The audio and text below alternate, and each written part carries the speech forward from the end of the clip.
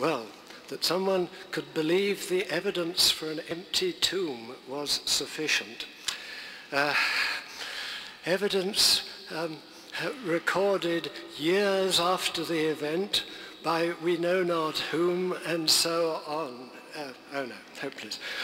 Then Kai Nielsen, having trouble with some of my old acquaintance here, he wants to make out that there's no difference between the Little Bang and the Big Bang. The whole difference is that the Little Bang occurs within the universe. The Big Bang is of the universe itself. And Taylor, who is saying, another acquaintance going wrong, no difference between what a lion or a fish does and what a human being does. The difference is the difference between human beings and other animals. The fact that we are animals does not justify a direct inference, so we're nothing but animals. We're no special sort of animals. It doesn't justify any inferences to these manifestly false conclusions.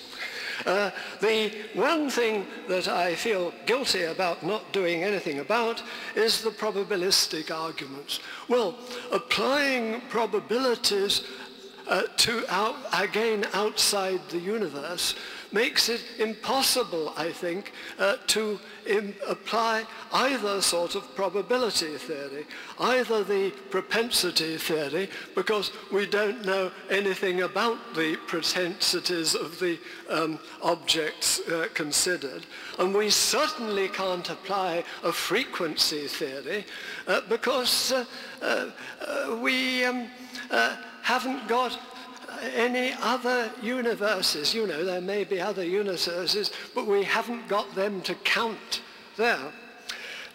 This may not be satisfactory, but it's impossible, I think, to give complete satisfaction on every issue within these limits.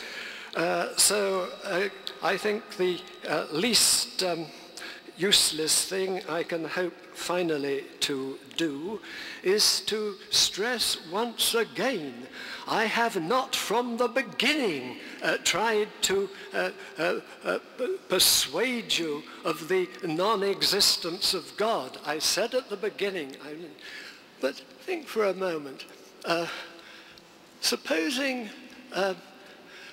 you were asked, supposing you'd recently visited, as I have done, the Metropolitan Museum in New York, and you'd seen a statue of the Egyptian god Horus. One of the interesting things about this god was that the Egyptians in its day believed that every successive pharaoh was an incarnation of that god. Now, would you like to provide a proof of the non-existence of that God? The reason you don't believe in that God is no one's ever mentioned this being before. No one can produce any compelling reasons for believing there was this God. And that's it. So I haven't been trying. What I have been trying to persuade you of is that we are finite, limited human beings. All our knowledge, all our theories are contained within the only universe that, as far as we know, there is, and certainly the one. Any move we try to make to going on what's going on outside is in the last degree speculative. It may be right, it may be wrong, but we haven't got any evidencing as opposed to believing, as opposed to motivating reason for believing that there is such a being. And again, I think I will set a good example for my non-existent successors by finishing a few seconds early.